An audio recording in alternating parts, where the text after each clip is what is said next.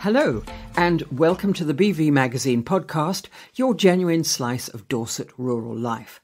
This is the first episode for July 2022. I'm Jenny Devitt. And I'm Terry Bennett. And in this first July episode, we hear exciting news of the discovery of a second Roman mosaic at a site in Hinton St Mary, 6 decades after the original mosaic pavement was found. We also hear about the opening of a new nature reserve at Beer Marsh Farm, named and in memory of Angela Hughes. Also, how a housing estate in Okeford Fitzpaine is providing homes to a new colony of endangered house martins. We'll also hear some of the letters sent to the editor, and finally about an enterprising and very successful bakery in Wimborne Minster. But first, here's our editor. Hello, this is Laura.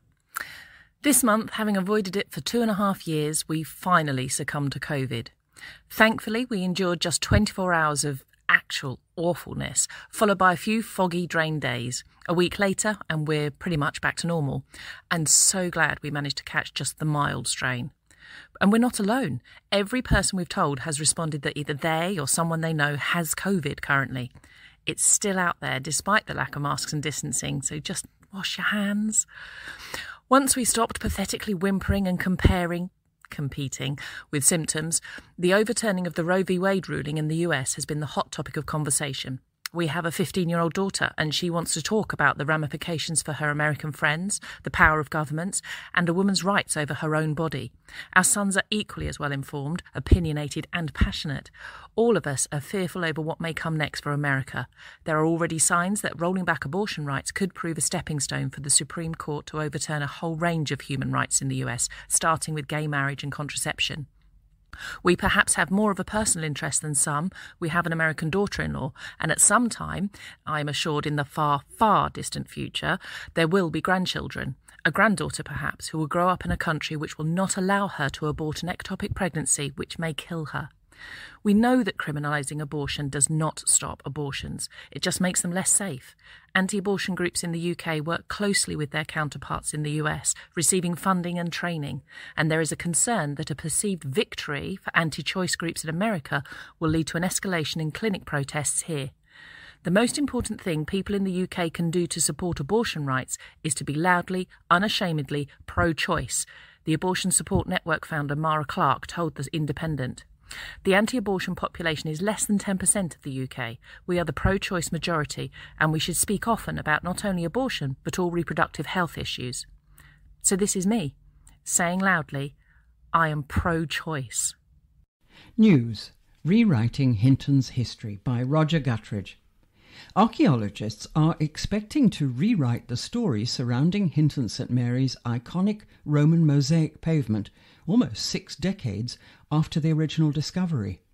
After just 2 weeks back at the site, archaeologists commissioned by the British Museum have uncovered parts of a second mosaic, plus thousands of other finds ranging from pottery to oyster shells.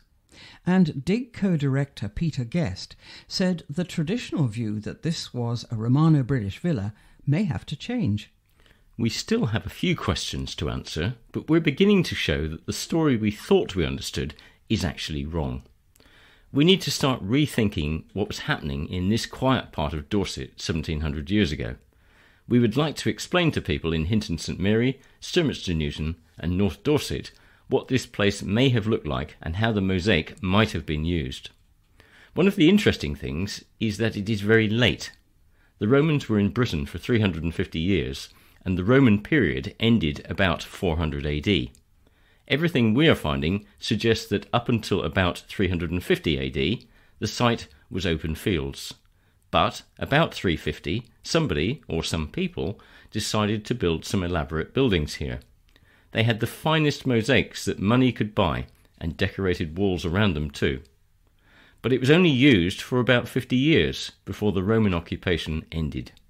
The original mosaic was discovered in 1963 behind the then blacksmith's forge, now owned by equestrian artist Katie Scorgi. The discovery was big news, not just in Dorset, but in the wider archaeological world, not least because of its central panel, a depiction of a man that's thought could be the earliest representation of Jesus Christ in the entire Roman Empire. The mosaic pavement also included depictions of dogs, deer, trees and pomegranates. It is a unique piece of evidence for the spread of Christianity in late Roman Britain, said Peter, a freelance archaeologist trading as Via Nova Archaeology, contracted by the British Museum to lead the latest dig. It's thought that it may represent Jesus Christ. If it's not Jesus, it might be one of the first Christian emperors, but either way, it's important. We now know there wasn't a Roman villa here. There were Roman buildings, but they weren't part of a big farmhouse or manor. Clearly it was a place of importance, perhaps religiously. It could have been a shrine or the focus of an early Christian community, perhaps a monastic one, but it was only an important place for a maximum of 50 to 100 years. Peter believes that there was almost certainly no overlap into the Anglo-Saxon era for the Hinton site. The evidence that the Hinton buildings were not a villa includes the fact that the 8 by 5 metre double room that housed the original mosaic flooring was not part of a much bigger building.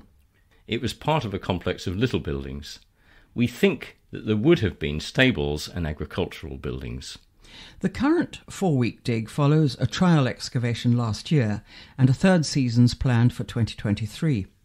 It's doubling as a training dig for 15 university students, with pupils of Sturminster Eusstock School also involved. New finds include black burnished ware pottery from the shores of Poole Harbour and colour-coated ware, low-value coins from the early 300s, an enamel object that may have been a decorated stud, part of a ring with a stone inside, 2 lead weights, kiln-fired bricks and stone roof tiles, animal bones, probably of pigs and cattle, and oyster shells.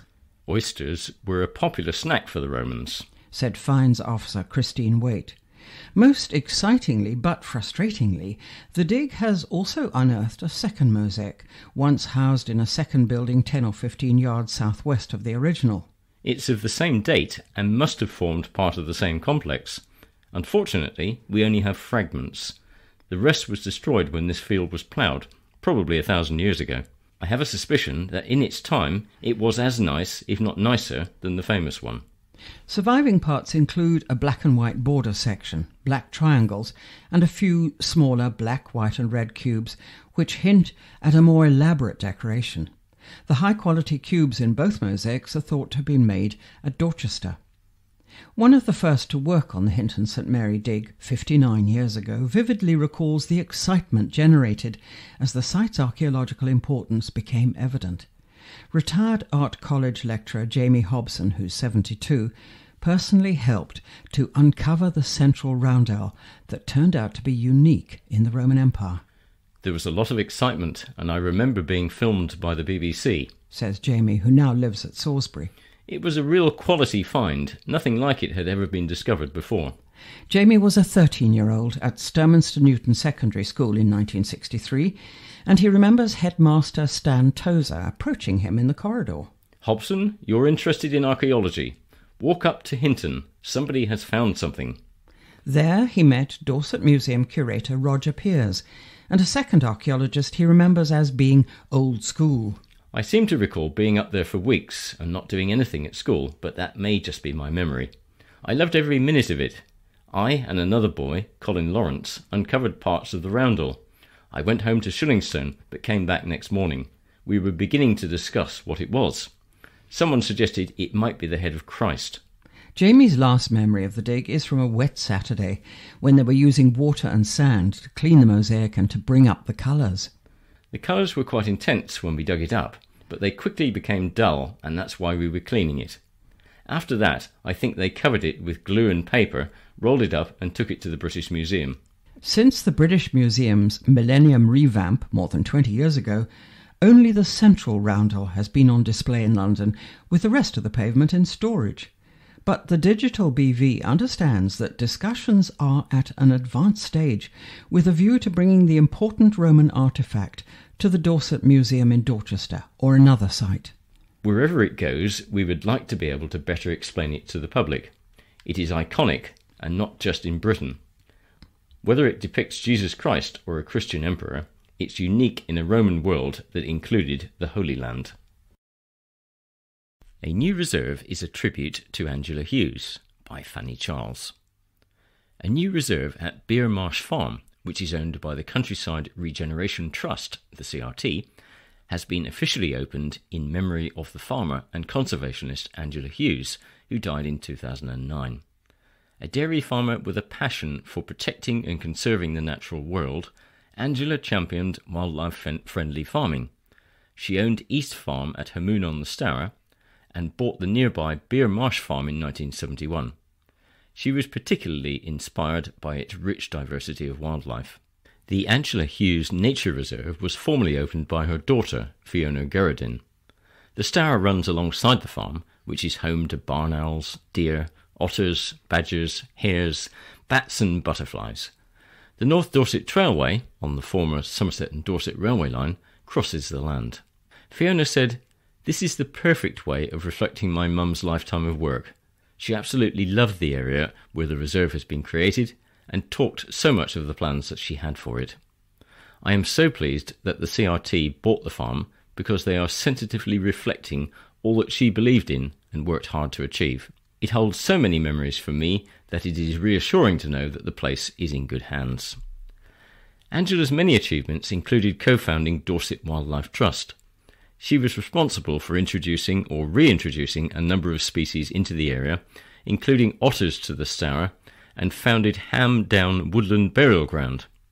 In 1982, she was awarded the OBE for her services to conservation and nature. Danielle Dew, chief executive of the CRT, who was unable to travel to Dorset for the opening, described the new Angela Hughes Reserve as our way of honouring her and all the magnificent work she did in demonstrating, all those years ago, how farming and wildlife could holistically work together. She was both a pioneer and an inspiration, so we hope that the reserve is a fitting tribute to her wonderful memory. Angela was particularly inspired by Beer Marsh Farm's rich diversity of wildlife, in part created by the man-made railway embankments and cuttings. At the official opening, attended by trustees and staff of the CRT and some of the many volunteers and supporters of Beer Marsh Farm, Fiona cut the ribbon to a tree-lined corridor rich in birdsong, wildflowers, bees and small mammals, all testaments to her mother's foresight and conservation commitment. The CRT, which added the 92-acre farm to its nationwide portfolio of properties in June 2020, is committed to keeping alive Angela's legacy. The creation of the nature reserve at Beer Marsh Farm recognises the work she did to achieve her vision of farming and wildlife living in harmony. Founded in 1993 by artist Gordon Benningfield and farmer and writer Robin Page, the CRT was originally called the Countryside Regeneration Trust. In April this year, it became the Countryside Regeneration Trust. A spokesman explains, "Our regeneration goes much deeper than a name, a new logo and brand colours. These are important to reflect what our charity is all about to the outside world, but this goes to the very root of how we deliver our mission." Across its 19 farms and properties, the Trust is empowering its tenant farmers to run successful businesses that produce vital food for the nation while using farming practices that reverse the decline in biodiversity and play their part in storing carbon to tackle climate change. The Trust has a clear view of the vital role of the countryside. Wildlife, food production, employment, economics and development are all essential. We believe that our future food security, human overpopulation and the biodiversity crisis must be addressed. We believe that nature is integral to good farming. That philosophy is put into practice on more than 2,000 acres of working farms, smallholdings and woodlands across the country, where, alongside our tenant farmers, we are demonstrating how regenerative farming increases biodiversity and maintains sustainable food production for every one of us.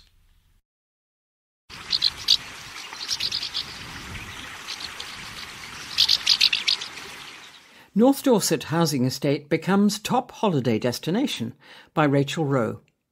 If you walk into the old dairy estate in Okeford Fitzpaine, you'll need to watch what's above your head. Thanks to a sterling effort by local residents, this new build estate has become a magnet for increasingly rare house martins. At the last count, there were at least 36 nests full of healthy chicks among the 35 houses on the estate. It's clearly a home from home for the birds. But how did the human residents help? House martins nest in colonies and can raise up to 3 broods of chicks in one season, often through to September. Raising more than 1 brood each year increases their chances of survival. From late August onwards, the birds will begin their winter migration, returning the following spring to breed. However, house martins were placed on the Red List of Birds of Conservation Concern, or the BOCC, in December 2021, after a 72% decline in population over the last 50 years. The reasons behind this are uncertain, but thought to be a consequence of climate change. It's clear they need a little help. Resident Tina Crimes moved into her home in 2017 and noticed a pair of house martins. She set up nest cups and soon had a pair nesting on her roof. The birds may have been in the area before, but as it was previously a chicken production factory, it was probably not an attractive place for any bird to settle. What did attract the birds' attention was the mud and clay soil left by the builders. The house martins found plenty of material to build their homes. When Tina discovered that house martins were a protected species on the endangered list, she stepped up efforts to attract them. I placed a dish of mud outside the house. They love clay-based mud, so I kept it topped up. I also used a call signal downloaded from the UK and Ireland House Martin Conservation site. The charity was formed to protect house martins, and they sent me some leaflets which I posted through my neighbours' doors. The leaflets helped inform the neighbours on the estate about the birds so they wouldn't knock down nests and would understand they're a protected species. Tina says most of us love them, though 1 or 2 struggle with them, especially if the nest is above a door. But no one has removed a nest. One house has 6 nests. The birds are high up in the apex of roofs on brick houses, but are not as attracted to render or thatch. Although some residents placed nesting cups on roof areas, some birds nested on top of them instead of inside. However, that's expected. The birds breed more than once in a season and move the bigger chicks downstairs so they can accommodate new babies upstairs. Naturally, with a plethora of nests and cute chicks, there's a different hazard around the houses, with bird mess inevitably landing on paths, cars, or people. The birds also clean out muck from nests and are generally very untidy house guests. But as Tina points out, it's easily cleaned away with a hose or a brush. Residents have also taken to placing plant pots underneath the nests to catch the droppings, and some houses have mats on window ledges. Vigilance is required when leaving the house. You never know quite what might land. Tina's proud of the way the community's come together. We've come from all over the country to live here, many from urban environments and unused to anything like this, and yet we've all accepted these wonderful birds into our homes. Watching the house martins swoop around their homes is mesmerising and has been uplifting for the residents. It's an excellent example of how humans and nature can live side by side in harmony, and how new housing developments can be adapted to attract wildlife.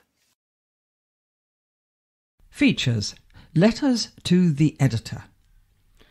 This is from Dr. Charles Matthews, near Sherborne. The decision to close the investigation into the poisoned sea eagle by Dorset Police, despite finding high levels of rat poison in the eagle, was described as completely baffling by the RSPB, who had been helping with the investigation. The decision also coincided with the Force's award-winning wildlife crime officer Claire Dinsdale going on long-term sick leave with stress, a rebranding of the Force's wildlife crime team to remove the word wildlife, and that astonishing outburst on Twitter by Chris Loder MP, who seemed to criticise Dorset Police for spending time and resources on the investigation, and who argued that eagles weren't welcome in Dorset, as per my letter in the May issue of the BV. Now, after large criticism and an FOI request revealed correspondence between Mr. Loder and Police and Crime Commissioner David Sidgwick, a specialist investigator has been brought in by police. But this investigator is from the same police force. Is this not a case of marking their own homework? Perhaps Dorset Police can explain why the poisoned eagle investigation was dropped in the first place, and also share the status of the ongoing investigation into alleged raptor poisoning in 2021 on the very same estate where the poisoned white-tailed eagle was found. Obviously, these investigations are not easy, but the public should be able to rely on the police to conduct a thorough and complete investigation. The next letter comes from Ian Downton of Blandford. I thought Mr. Hoare's answers in the Q&A, that's the June issue of the BV, were surprising. I'm not a Conservative voter, and yet I found myself agreeing with many of his points. In a party of liars, cheats, crooks and tricksters, I appreciate that our own MP appears to be standing up for the right things, no matter who voted him in. This one from Marion Colley of Sturminster Newton. I appreciated Simon Hoare's honesty in the Q&A this month. However, I felt an absence of his usual forthright and honest tone when discussing the state of NHS dentistry. Sorry, Simon, but this isn't just a simple lack of trained dentists.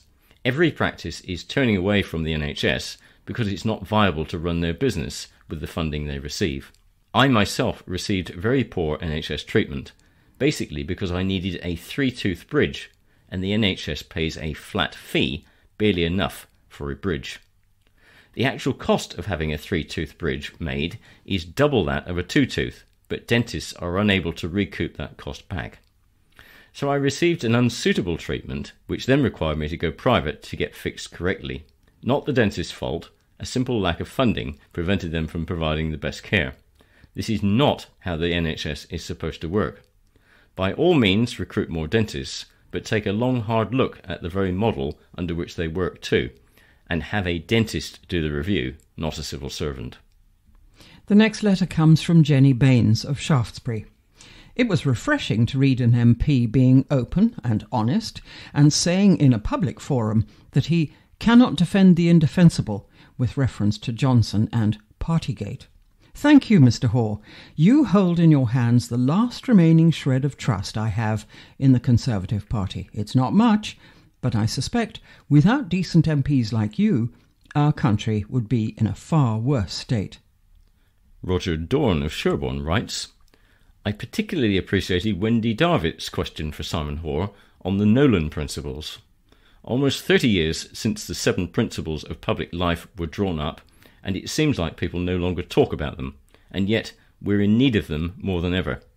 Just this week we hear that Mr. Johnson attempted to use his position to get his then mistress a job. Is that integrity? Is that objectivity? Had sex with her in a ministerial office during normal office hours? Leadership? Plus it seems looking at sex in the House of Commons means you lose your job, but actually having it is fine. And then used his influence to pull the independent journalism which had uncovered the fact.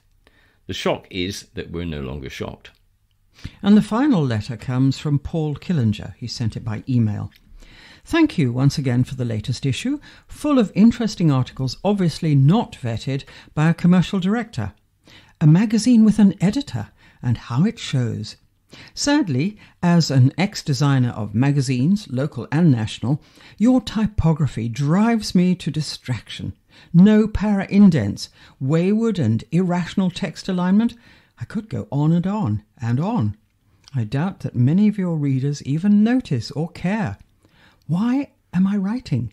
Because overall it's a great local asset. Around 70 to 80 ex-employees of mine have over the years realised that I am a fully qualified pedant, but only over typography. Good typography is, I believe, a lost art. And editor Laura did reply to Paul to defend the BV style guide, and this is what she wrote. The lack of indents is fully intentional. Every paragraph break is preceded by a subhead, so the indent is superfluous. Text alignment should, in all cases, unless I've missed one, which is error not design, be left. Footer notes are italicized and right align. Typography, like all things, changes with the years. I'll stand by mine. Thanks for the compliment on the content, though, Paul. That means far more. Early Rise in the Bread Shed by Tracy Beardsley. As a self-confessed insomniac, ridiculously early starts and a punishing work regime don't bother David Myris. His alarm goes off at 12:30 a.m. in the week and midnight at weekends. He works through the night to make dough and prepare pastry for delicious Bakewell tarts, scones and quiches. At 5 a.m. his wife Anne joins him to start on the fillings, and the bakery opens at 9 a.m. Before most of us have even got to work, David has already clocked up an 8-hour day and doesn't finish until 2 p.m. Despite the 13-hour shifts, he has finally found his vocation at the age of 55. "This is what I was supposed to be doing all my life," says the man who arrived from Australia as a 23-year-old with nothing more than a backpack.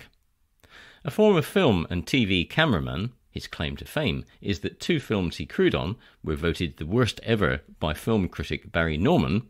He's worked as a linen porter for the NHS, where he met his wife, and a chef in numerous restaurants, pubs and clubs in Australia and London. He also has a degree in art.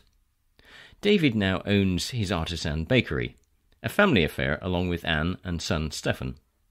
It's tucked away down Mill Lane in Wimborne Minster, in a 260-year-old building that has seen many incarnations, from a mechanic's garage to a furniture restorer's workshop. With its roaring open wood oven, it's now nicknamed the Bread Shed, and I defy anyone to walk past without being tempted to indulge. Its success in just 3 years has been phenomenal.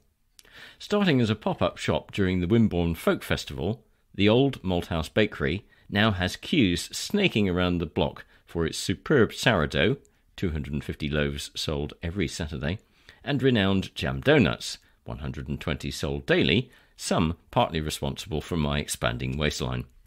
"The alarm going off doesn't bother me," says David. "I go to bed about 6 in the evening and often still can't sleep. I do get bad nights, and if the bread suffers, then I have to start again from scratch. Pastry is a devil. It will punish you if you try and make it when you're in a bad mood. You've got to relax and be in the right mindset for baking." Music helps, and David makes pastry to loud German punk or the more mellow elbow. The World Service is often his nighttime companion. Having a Ukrainian father, he still has relations in Lviv, so the news is of huge importance to him, as is the Ukrainian flag flying outside his bakery. "Food has always been a big part of my family life," David recalls. "My dad was a real foodie. Being Ukrainian, he'd come home with such delights as pig's trotters and smoked eel for us to eat." David's 27-year-old son Stephen is responsible for breakfast baps, cinnamon rolls, tea cakes, and those legendary jam donuts. Natasha, his youngest daughter, is also a talented baker, but has chosen other paths. His other daughter, Bryony, didn't seem to get the baking gene, but she lived in Japan for 2 years and has come home with new cooking skills to share. With such a foodie-focused family, is there any watershed hour at home to stop talking about business? David says, "No, we've always talked about food, so it never feels like we're talking about the business. I've been banned from eating my bread, though. I've got a niece getting married this month, so I've got to get into my wedding suit." It's only 8:30 a.m. when I finish the interview. Time for David to lay out his array of delicious temptations as a queue already begins. I leave with a donut, be rude not to, and glad that I don't have a wedding coming up myself. And the Malthouse Bakery is on Mill Lane in Wimborne and is open Wednesday to Saturday from 9 a.m. to 2 p.m. And that's all in this 1st July episode of the BV Magazine podcast. Join us again in a week's time for more stories of Dorset life. Bye-bye until then.